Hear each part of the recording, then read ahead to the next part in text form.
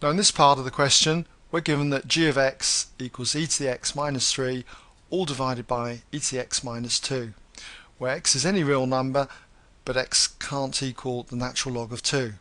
If it did, you'd end up with the denominator coming to 0 and anything divided by 0 is undefined.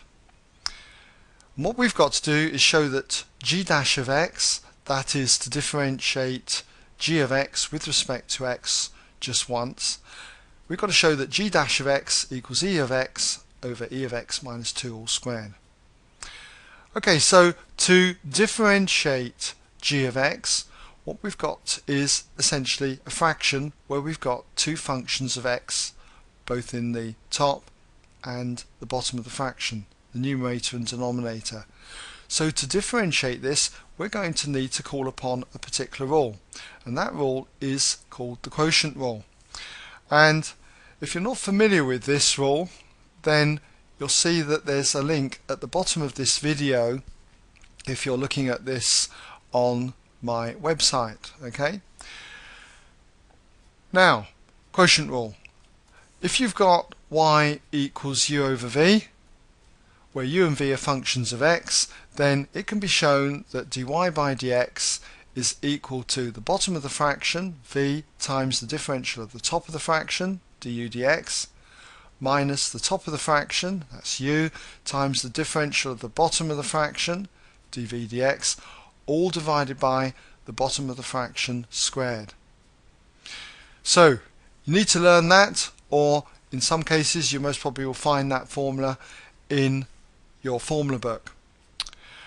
So let's use it. We can go straight in and say that therefore g dash of x equals, well, it's the bottom of the fraction times the differential of the top of the fraction. So we've got the bottom of the fraction, e to the x minus 2, so just put that in brackets. And we need to multiply it by the differential of the top of the fraction.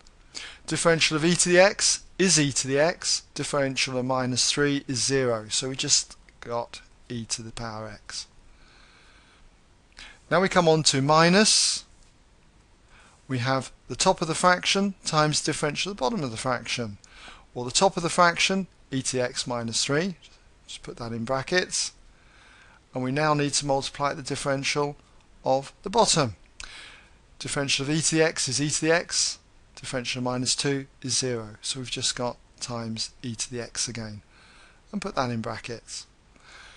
It's all divided now by the bottom of the fraction all squared. Well, the bottom of the fraction is e to the x minus 2, so we're going to have e to the x minus 2 all squared. Right, now we just need to tidy this up. We've got two terms on the top, and I notice that e to the x is a common factor, so I'm not going to expand out these brackets, it just gives me more work. I'm going to pull out e to the x then as a common factor. I'm also going to put a square bracket here.